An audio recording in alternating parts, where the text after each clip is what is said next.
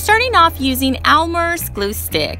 I'll start applying it to my thick eyebrows. I've seen other YouTube videos of other YouTubers using this method to cover their eyebrows, but honestly, it didn't seem to work that good on my thick eyebrows. Now I'm using my beauty blender to apply some loose translucent powder to get rid of some of the stickiness left behind from the glue. I'm now making myself look like a ghost by applying white paint all over my face, neck, and the rest of my upper body.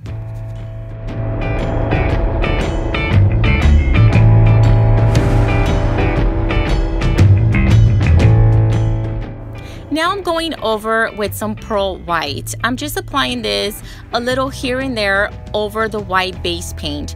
I really like this pearl color. It just gives me a little shimmer and it's not just plain white. Now I'm going to be doing some contouring because right now I'm pretty plain and flat looking. You're going to want to contour as if you would any other day. Like, make sure to get your temples underneath your cheekbones and underneath your chin so it doesn't look like you have a double chin. And I'm pretty much shading like my collarbones and anywhere where I want it to look sunk in.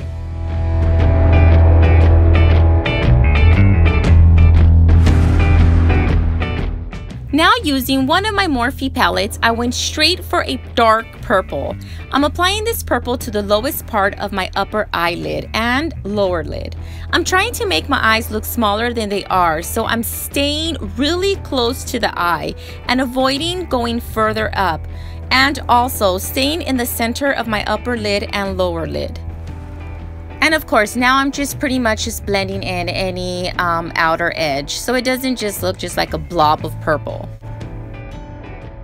I'm also going to be using like an orangey reddish eyeshadow and a black eyeshadow to also give me more of the Joker look.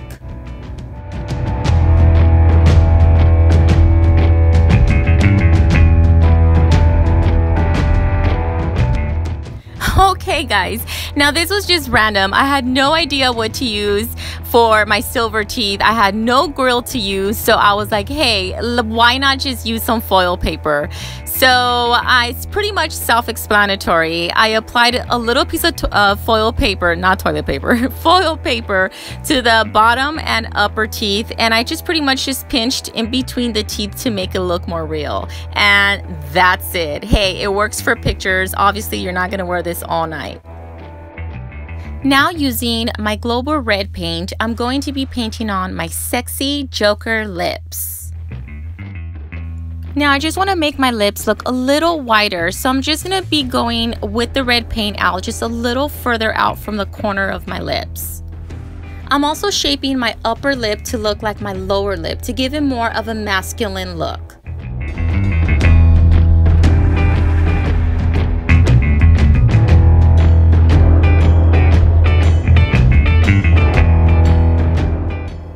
Going back to my Bare Minerals loose powder, I'm going to be contouring my nose more. I wanted to give my nose more of a thinner look.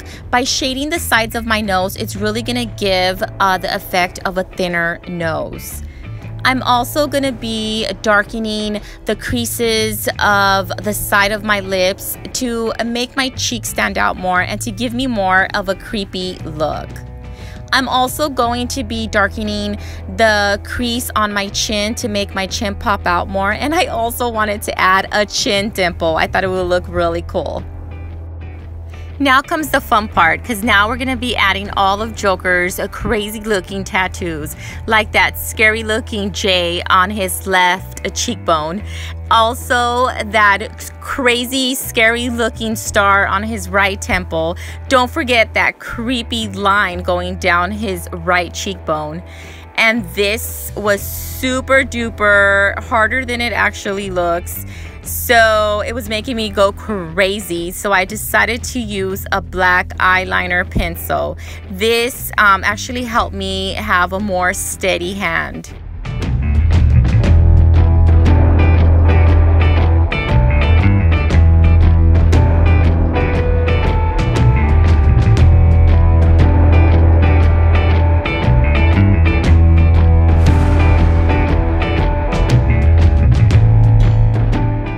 Once I was done writing damaged, I just went over it with a paintbrush to darken it up.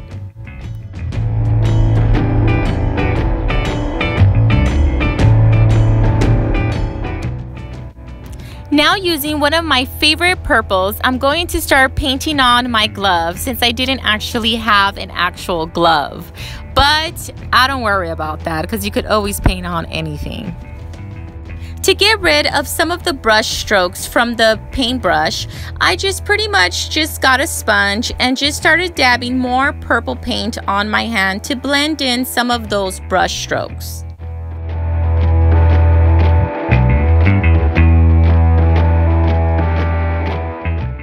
Okay, now it's time to start adding some of the chest tattoos. I'm starting off with the tattoo with the playing cards and all of those ha-ha-has. Okay, now I have a really serious look on my face because this took tons of concentration.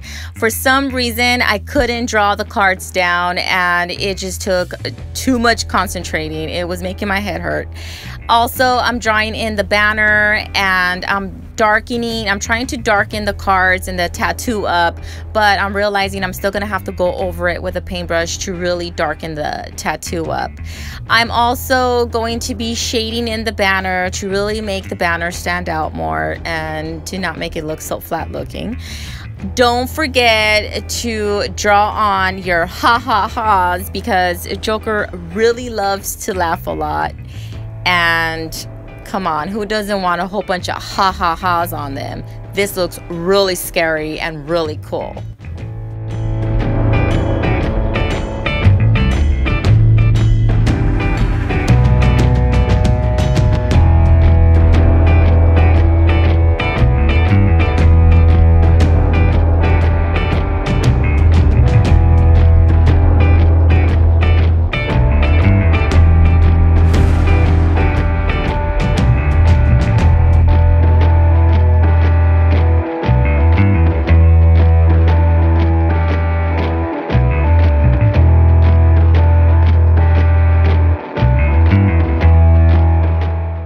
Now let's not forget about his creepy little skull with a Joker hat that he has on his right side of his chest.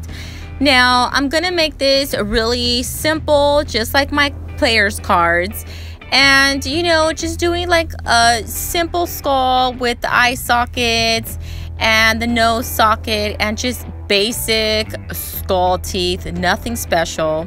I'm also going to be adding the Joker's hat. Also making this really simple, nothing special. It's really hard to paint on yourself, especially when you're looking at yourself in the mirror. Everything is going to be a lot more difficult. So the easier, the more simpler, the better.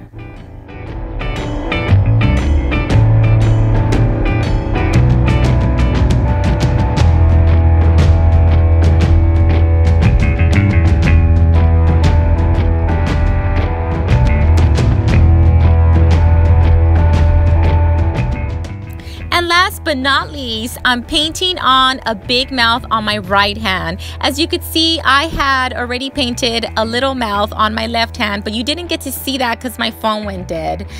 But it was actually pretty hard painting this mouth on because I'm not left-handed, so it was pretty tricky, but I did my best. I simply use red paint to paint on the red lips, white paint to paint on the big fat white teeth, and some black paint to outline every tooth and paint the center of the mouth to make it look more realistic. And that's it, guys.